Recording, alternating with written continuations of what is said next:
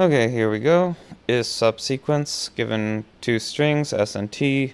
Return true if s is a subsequence of t, or false. A subsequence of a string is a new string that is formed from the original string by deleting some of the characters without disturbing the relative positions of the remaining characters. So A is here, and then B is here.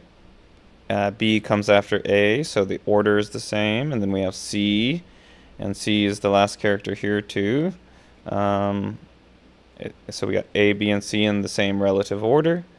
So my idea is to go in order with the longer string and have another pointer that only moves to the next letter when we find the previous letter in T. So if we get to the end and the pointer has been moved 3 times, that means we found it 3 times, and we can return a Boolean value of true. So let j equals 0, have a pointer inside the for loop. I is a pointer, I is less than t dot length, I plus plus.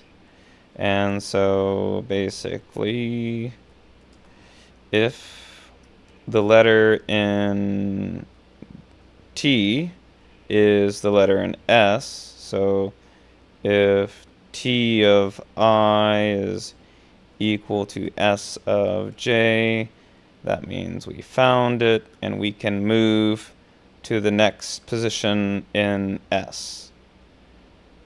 And otherwise we don't do anything, and we keep moving this pointer.